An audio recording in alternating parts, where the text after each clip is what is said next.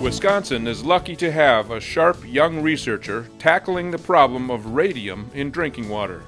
Hi, I'm Maddie Matthews. I'm standing outside of well 25, the municipal well from Madison Water Utility. We're looking at radium because it's a contaminant of concern here in Wisconsin.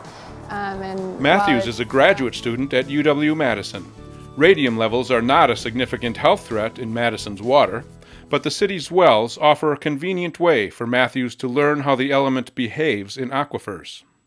Radium is a naturally occurring carcinogen. So like calcium, if it's ingested, it'll aggregate in your bones, but unlike calcium, it'll undergo radioactive decay, which you probably don't want happening in your bones. So inside we were just measuring dissolved oxygen levels and pH, as well as conductivity and temperature of the water. Those are all indicators of where the water is coming from. I also took some samples and I filtered them. And some of those samples will go for major ion analysis as well as alkalinity. And others I will send to the Wisconsin State Hygiene Lab for trace metal analysis to look for the parent nuclides of radium, uranium, and thorium. The geology that we have here in Wisconsin and the specific aquifer chemical conditions has resulted in higher radium occurrence, especially on the eastern side of this state. It can be expensive for cities and rural entities to remove the radium from their water after they pump it.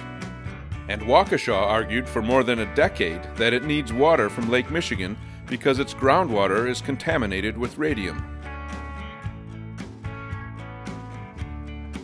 But knowing where the radium is underground may offer a cheaper solution, according to Matt Ginder-Vogel. Ginder-Vogel is advising Matthews on the project. If you can construct the well to avoid the issue altogether, you save yourself a ton of money, a ton of grief, and you have radium-free drinking water. Matthews begins with taking water samples from many municipal and monitoring wells. And so she analyzed all those water samples and said, okay, my radium levels are pretty variable, but the one thing they have in common is shales. You know, there seems to be a real association with the proximity to shale layers. And so what we've done is gone out to the core repository and gotten shale material. The core repository is essential to this investigation. It contains thousands of geologic cores from all over Wisconsin. They're made available to researchers by the Wisconsin Geological and Natural History Survey and the University of Wisconsin Cooperative Extension. Ginder-Vogel and Matthews took extremely thin sections of shale from the cores and they analyzed them at the Advanced Proton Source at Argonne National Laboratory. This massive structure accelerates electrons to nearly the speed of light and smashes them into rock samples. They come down through here. And then you can see there's two very finely machined mirrors. The reflections tell the researchers what elements are in the rocks. All the elements that are present in that little spot. As Matthews said, they're looking for uranium and thorium. Those both decay into radium.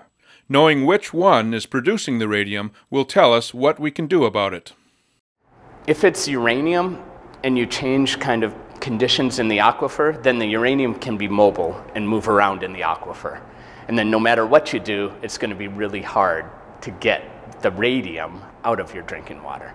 If it's thorium, it's much easier. Thorium doesn't really dissolve in the water, it doesn't really move around, so you can just construct your well around it and then not have that much of a radium threat anymore.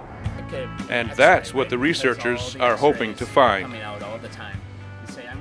The University of Wisconsin Water Resources Institute, investigating water quantity, quality, and management.